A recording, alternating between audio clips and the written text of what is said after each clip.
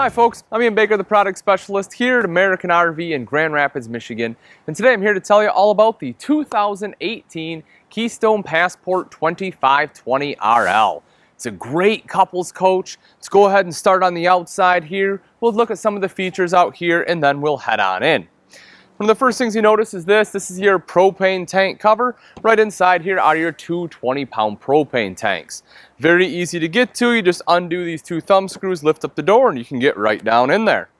Behind that, you will notice the rails here for your battery, and it is large enough you can have two batteries on this coach, which is great, especially if you like to do a lot of boondocking.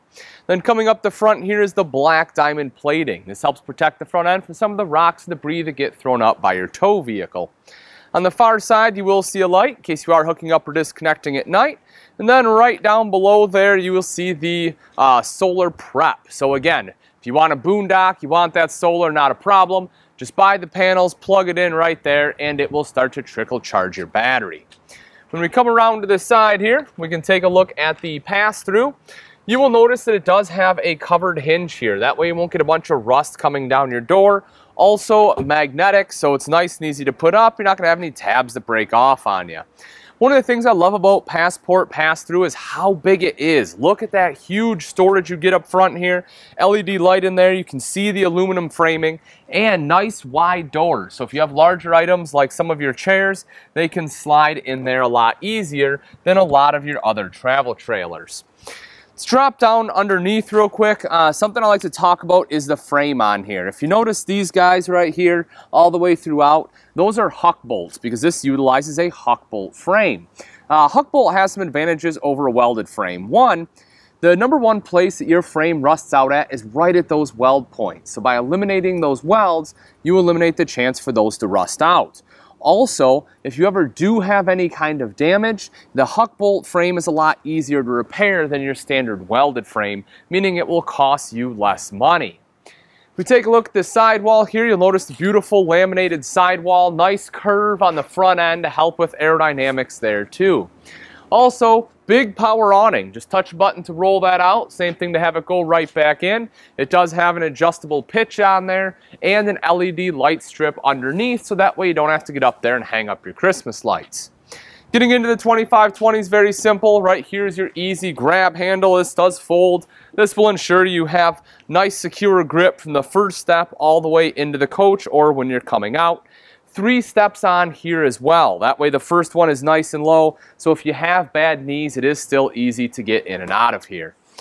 If we take a look right down below, the Passport utilizes what they call load equalization axles, which is really just a fancy name for a spread axle system. But it is a great system. Essentially what it is, when you have those widespread axles, it helps reduce sway there. That way you get better towability, especially in conjunction with the unit being lighter weight. Also, you have aluminum alloy rims, so they're not going to rust up on you. Less chance for any kind of corrosion there too. Also underneath, something else you can't see, this unit does have a fully enclosed and heated underbelly. Not that you need it on a beautiful day like today, but if it is colder out, maybe it's early spring or late fall, and at night it starts to dip below those freezing temperatures, as long as you have the furnace running, it's going to shoot hot air down below, which will make sure your tanks and lines are heated so they don't freeze up on you. Right here is an outside electrical outlet, so if you need to plug anything in, that is the place to do it. Come on back here, a couple quick things I want to talk about. One is this right here, good extra storage outside. You can see that right there. Gotta love extra storage, even though you have that big pass-through. I do like they give you this too, again, just nice and quick and easy to get at. Up top, one thing I forgot to mention there are the speakers. So if you want to listen to music outside, you can do that. Those are controlled by your multimedia center inside, but it is Bluetooth capable. When we come around to the back here, this is an outside grill mount. This unit does come with a grill. When the manufacturer ships it, it comes under the bed. But this is great. You can hook it on right here to spin this around. Then right underneath there is a propane quick connect. So that way you can just use your big 20-pound bottles rather than having to buy the separate small little green ones. Right here is your spare tire mounted on the bumper. It does have the cover on here to make sure that's in good shape. You have a nice window right here, so you are able to see. If you have a beautiful view out the back, you can enjoy it in this camper. And then up top in the center, you will see this unit does have the backup camera prep. So that way, if you do want a backup camera, it is a lot easier to have that installed. Welcome to the inside of the 2018 Keystone Passport 2520RL. This particular model is in the Granite interior. One of the things I like about this floor plan, it's under 5,000 pounds, and you can see how nice and spacious it is, especially with your slide out here. If you take a look at the ceiling real quick, a couple things I want to point out. You'll see you do have interior speakers, LED lights throughout the entire coach. That's a pretty big deal, especially if you're doing a lot of boondocking, because not only do the LED lights not put out as much heat, but they also use a fraction of the power. You'll see you have a skylight right here, and that does open, so if you want to open that up for some nice ventilation, you can do that. Otherwise, it lets in a lot of natural light. If it's too hot outside, you need to turn on the AC, do not worry. You have a ducted AC right here, which is great. This does have a quick dump too, which is really nice for loading or unloading the RV. That way, all I have to do is open this up, all the cool air will dump right here. That way, again, it'll help cool you down. And then when you're done loading up, just close that again and it will run back through the ductwork. Let's take a look over here. When you walk in, you have this nice little versatile closet space. This is something that Passport tries to put in all their units, and I really like it because it gives you the customization, be able to make fit what works for you. You can see you have a hanging rod across the top, removable shelves here. So if you need to take a couple of shelves out, hang stuff up, you can do that. Otherwise, you can leave those in there, use it for pantry space, whatever your heart desires.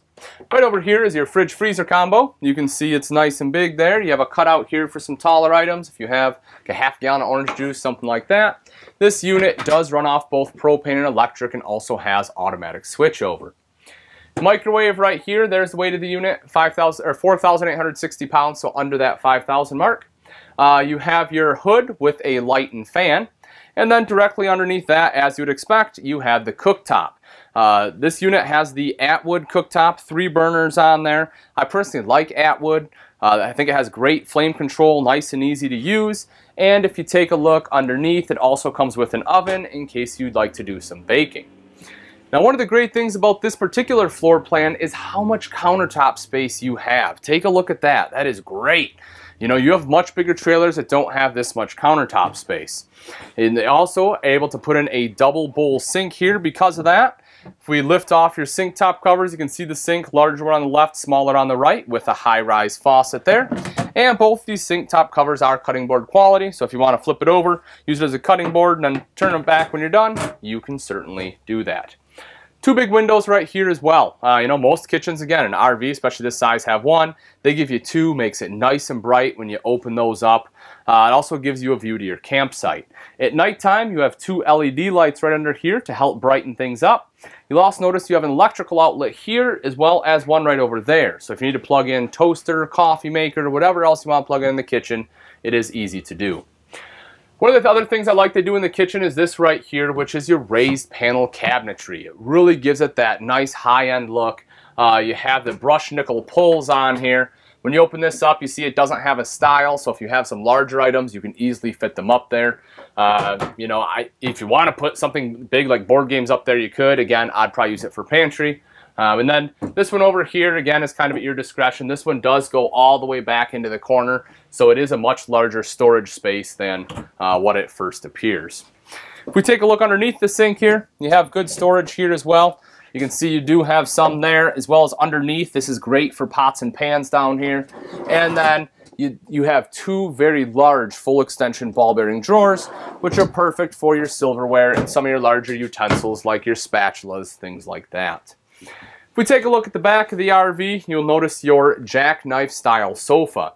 Because this is the Granite interior, you have the nice black sofa here.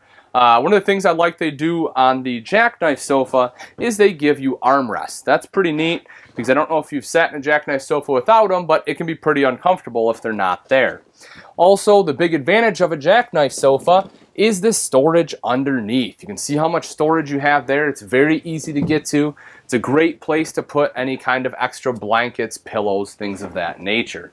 Also, the jackknife sofa does fold down into a bed if you need the additional sleeping space. This is the big window right here I showed you when we were outside. Nice big rear picture window, additional one right over here. Then you can see you have the little end table there with an electrical outlet, so if you need to plug in a cell phone, something like that, it gives you the place to do that. LED light here for reading, and storage all the way across the top. Now here they went with the tinted glass, which I think is a good option. You know, it kind of helps break the look up a little, and you can see how much storage you have all the way across there. Shoot over to our slide out real quick. So Passport really makes a nice U-shaped dinette in my opinion. And they do that for a couple reasons. So one, if you take a look at the seat here, rather than being cloth, they do make this a leatherette. So you still have the nice cloth pattern here to give that appeal to the eye, but then they have this on the bottom, so that way if you know, you spill anything, this is a heck of a lot easier to clean up. You don't have to worry about cloth that's going to get ruined. Also, they put in a large table. So if you want to sit here and play a game or have a meal together, you can have friends over and everyone can sit around the table there. Also, if you have some friends that come over and want to stay the night, you know, while they can sleep on the jackknife sofa, it's generally kind of small for an adult. Whereas this U-shaped dinette, the table here will drop down. You just pull these legs out, sit the table along the rails, take these back cushions, fill it in, and this is large enough for two adults to be able to comfortably sleep on.